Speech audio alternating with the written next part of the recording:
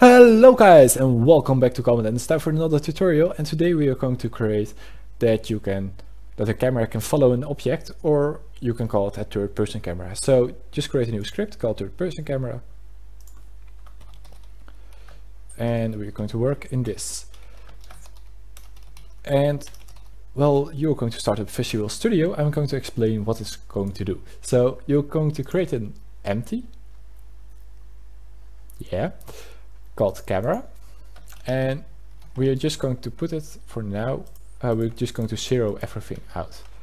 Then we're going to create another empty called pivot, because it's a little bit annoying to actually move this camera itself around.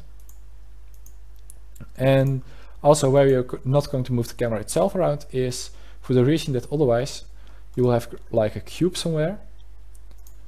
And let me just change the pivot a little bit so you can actually see it.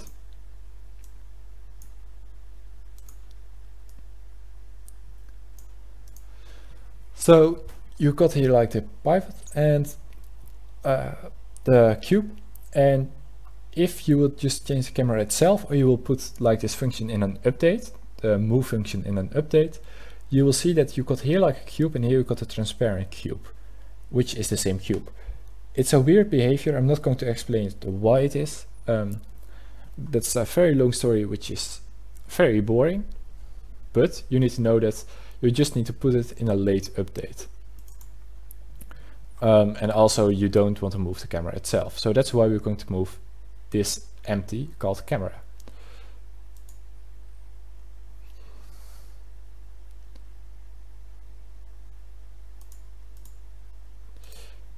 And let me just see. Oh yeah, I put it as a child. Just make sure that that doesn't happen, because you need to have this in a the only child this camera needs to have is like the camera itself. But for now, we're first going to change it to late update, for the reason I said a second ago, and we're going to remove this because we don't need it. And you're going to have a public float speed, you need that, and it's 1. A public transform,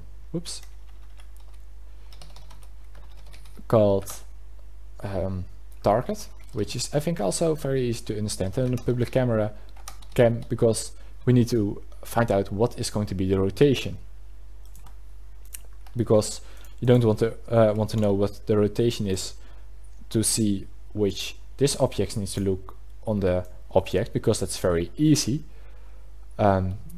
For this very simple reason, I will just explain it. This is going to be on the exact same position as that one, and it will get an error that you can actually look at it, because we're going to use quaternion.look rotation. So we need to know what it is from the camera. Also, what you can do is something I won't do, because it may occur a little bit weird behavior. You can just, instead of calculate the direction, just say that the direction, or calculate the rotation, you can just say that the rotation is exactly the same as the rotation of the object you follow, which is a lot of times that is true. But now we're just going to create a new function, because we are not going to do that. I'm just going to show you like the full way of doing this, because some people need it.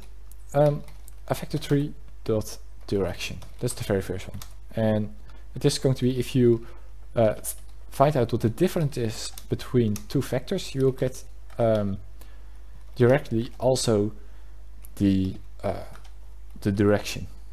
That's very easy. So, and if you normalize it, you will get the direction.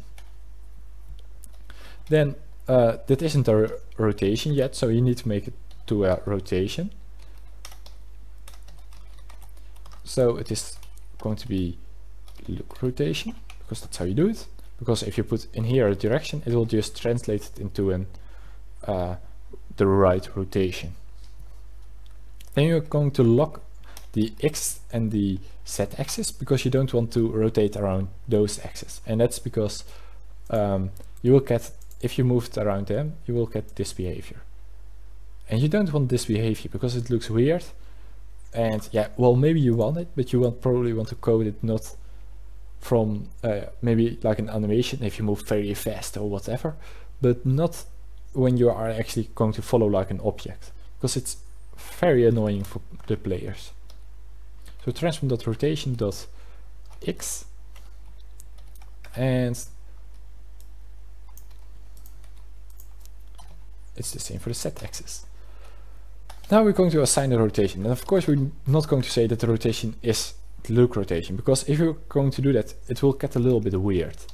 For the very simple reason that this that you don't already have like a very close rotation towards this one, so you get like a laggy or shocky image, which you don't want to have.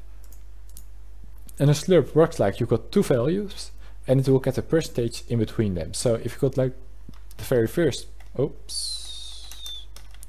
very first percentage is a transform.rotation, the second one is the look rotation, and then the percentage is time delta time multiplied by 100, then we'll get like something that's right, because this is the speed, and I will advise you not make it any lower or higher.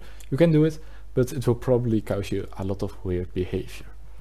About transform.position, it's directly just, you just can directly use a slurp function,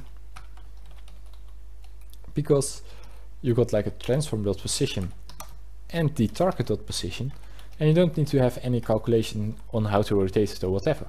You can just do time.delta time multiplied by the speed, which is like, if you just it's not like the units per second or something like that. It is more like how long will it take for the camera to be from the position where he is now towards the position where he will come. And it is not, and when it is 10 seconds, for example, the speed is 10, it doesn't mean it takes 10 seconds, but it means like it is 1 divided by 10, so many seconds. So .1 seconds. Now we're just going to assign, that's everything. Or did I forget to add it in the update? Yeah, you also need to add it here. Move. And then here you're going to put the third person camera. Then you are going to assign the camera and the target.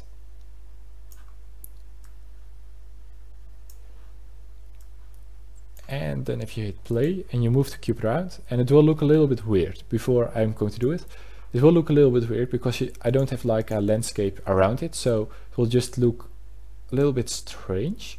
But if you do it fairly slowly, you can see that it works. If you do it very quickly, you see that the camera is rotating in the right direction. So for example, I do it like this and everything just seems to work. So I hope you guys liked it. If you did, please leave a like or a subscribe, and I'll see you guys in the next tutorial, and I'll see you guys then. Bye!